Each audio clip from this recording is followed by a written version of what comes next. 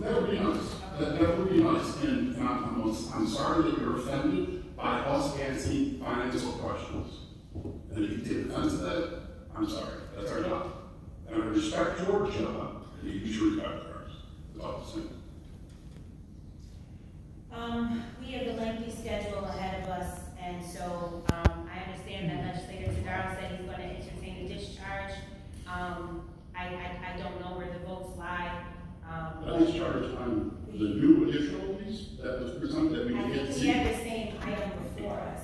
I think, yeah. On the RFP process, so the rules are, and this week, why it was done through Public Works, we do RFPs all the time, correct? That come before this honorable body, myself, Karen, or Tracy.